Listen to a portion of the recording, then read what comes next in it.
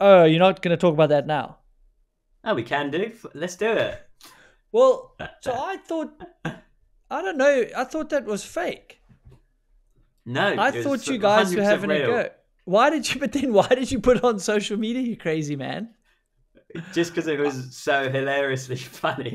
It all worked out to be fine in the end. But we got so many messages being like, "Yeah, this is fake. Like you set it up." It's like, no, it was 100% real. This is at 3 a.m. walking back from the club in Mexico. And what are you allowed to diverge? We can dive into all of it, but we did the Okay. cool.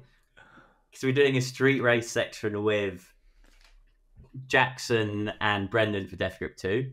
So we're all in Mexico. This is where like Ollie Wilkins, Christian, and the other boys will build the course too. So all the Brits abroad, all out there. I've actually never been to Mexico before till then, and it was really cool, really cool country. And where we were was really nice too, and this cool little colourful town. And shoot went well, race went well, went to the after party, and Bren and I left to walk back to the hotel at 2, 3, and he's like just walking down it. Bear in mind there's an alleyway. He's like, I'm gonna go for a piss and walk down and do a piss. I'm like, cool, whatever.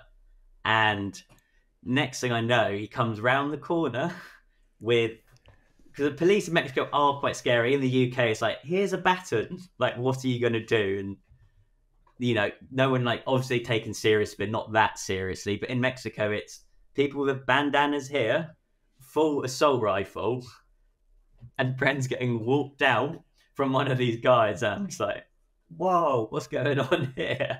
But you kind of got a sense they were fairly chill to start with.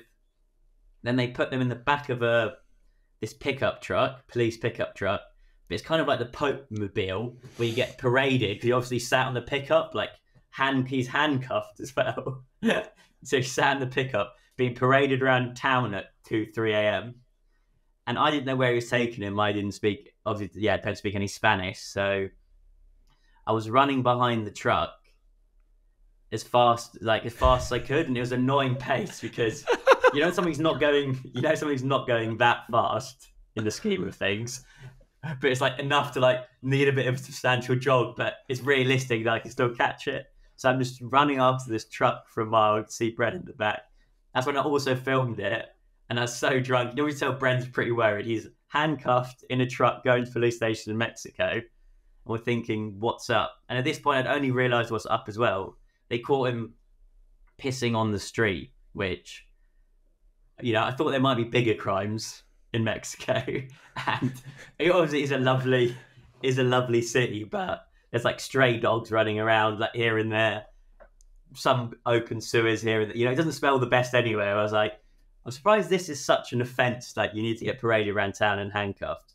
But ran all the way back to the police station with him, and even tried to hold on to the truck at one point, and the guy just peeling off my fingers like that.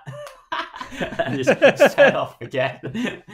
Like, we're obviously fairly drunk here, and I'm running along, and then Bren gets into the police station, and he luckily at dinner we'd overpaid for whatever reason. They'd overcharged us, so they gave us, I think it was 500 pesos back in change, and the police station only does cash.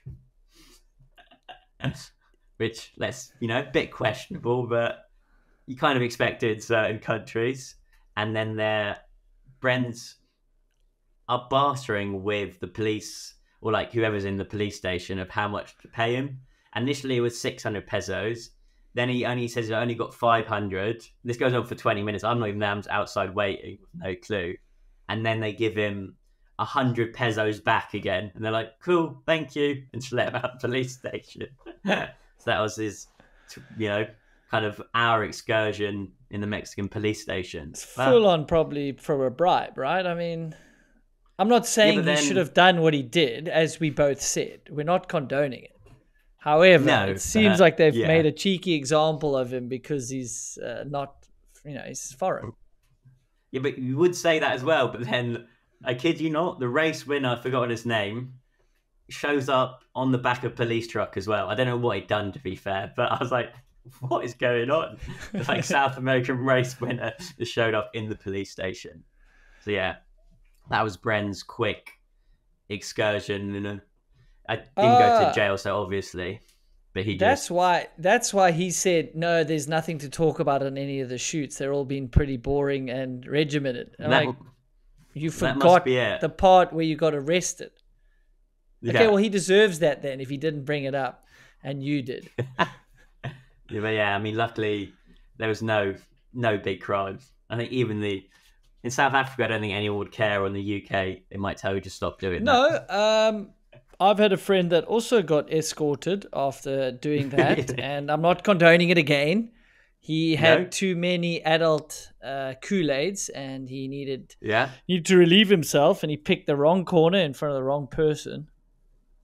That's it. And Brendan, even we went down because we were in the main square, and he went down his alleyway, which was pretty remote. I was like, fair enough. Like, if he's weeing in the main square, you know, but the police truck just happened to conveniently drive past at the exact same moment he was stood there. And I think when you're mid piss as well, you can't. What are you gonna do? You're not gonna like hands up, hands up.